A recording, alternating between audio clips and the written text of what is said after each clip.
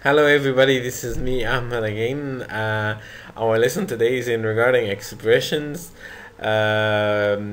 It's as you know, in German you have two different way to say you. Either Sie for respect, okay, for the formal way, and for the informal way you have du.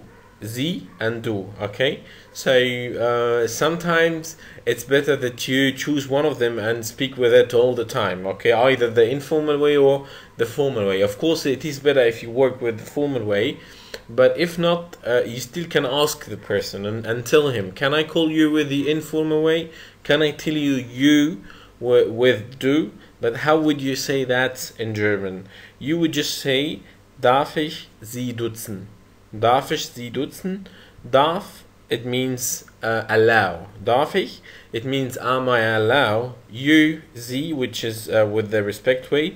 Duzen, it comes from do, you know, as if they made it up, you know, like do and then they put en to make it as a verb. So the whole sentence again, it is for to ask somebody, can I tell you with the informal way? Okay, so darf ich dich duzen?